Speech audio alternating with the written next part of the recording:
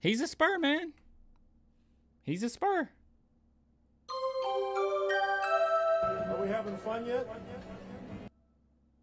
Josh Primo, by definition, is a San Antonio Spur. This is the most Spursy thing I've ever read in my entire life. Now, before we talk about that really quickly, so we're going to be doing another prize. This is going to be the trivia prize for this month, and it's a Tim Duncan plaque, in which I will send out a trivia link on the last Friday of the month, in which Patreon and YouTube members will be able to enter it and play for the prize. So it's going to be really fair, and we're going to try to see who knows their Spurs knowledge. All right, so if you want to enter that, just be a patron or YouTube member. All right, so let's get into this. So I read this, and I don't know why I haven't seen this before, but I found this so intriguing. So let's just read this first part, and I'm going to say what I saw from this that I thought was pretty neat, and then we'll read the second part. So let's read this first part. So the question asked to Josh Primo was, you mentioned you are learning to get your teammates involved in finding them. Is that something you are working on, facilitating and becoming a primary distributor? And he said yes and no. Now this is where I was like, okay, I didn't know this, and maybe this is just my lack of knowledge of Alabama. So he said, in Alabama, I had a smaller role where I decided to take a step back.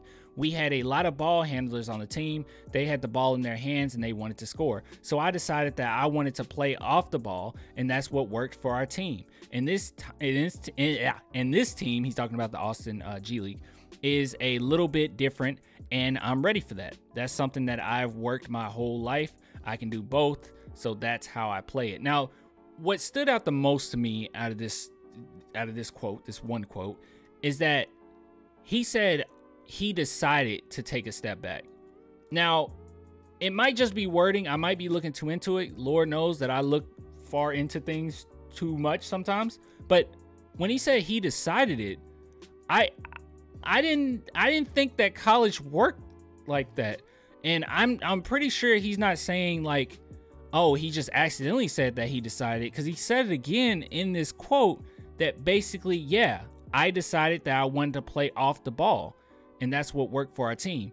This is one of the most unselfish, because I knew that he was a catch and shooter at Alabama. I knew that, but I didn't know that he purposely made that decision. I just thought that it was just a coaching decision, and it doesn't really necessarily sound like that. It sounds like he came up with that, or at least he, instead of being the primary ball handler and realizing that a lot of guys on his team want to score and they want the ball in their hands, he took a step back. I know this is a strong word, but he jeopardized his pick in the draft to do that.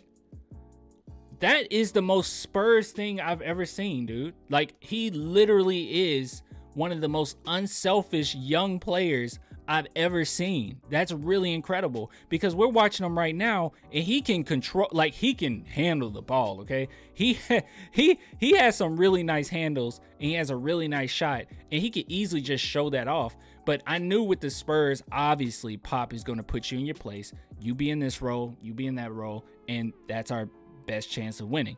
But when it comes to Josh Primo, I didn't know that he made these crucial decisions in college like that, where he elected to take a step back, where he elected to be the catch and shooter, where he elected to let his other teammates shine. That is huge to me, in my opinion. That is huge. All right, so here's the next quote. Now that you are thrown into a primary ball handler role, how is it coming along? Are you picking it up quick?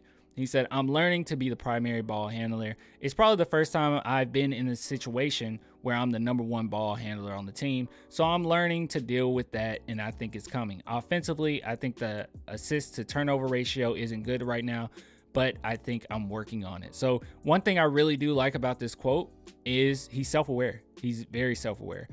Where he will mention, he brought it up, yeah, the assist to turnover ratio isn't good. So he knew that, hey, I need to work on that. That's something that I'm not really great at right now, and I'm turning it over too much. And yeah, I'm better than that. But he also handled the question with a little bit of confidence as well, that yeah, I'm learning, but I'm willing to do whatever. I can do whatever the team needs me to do. But yeah, look, what I'm really impressed by was this. And if any Alabama fans are out there that knew about this or could elaborate on it in the comments, I'm not forcing you to comment, but please help us out. Okay, anybody that watched a lot of Josh Primo in Alabama, Please tell me about this, because I did not know that he made the decision to do that. I just thought it was oh, you're really young, so we're gonna put you in that position. I didn't know it was oh no, he elected to do that. That's incredible to me. I don't know, it's incredible. But anyways, guys, that's all I got for this video. That's just what stood out to me. So you guys can tell me what you think. Are you impressed? Do you think that I'm looking too into it? Just let me know. But yeah, you guys want to support the channel as always, $2 a month. I'll get with you later. Until next time. Deuces.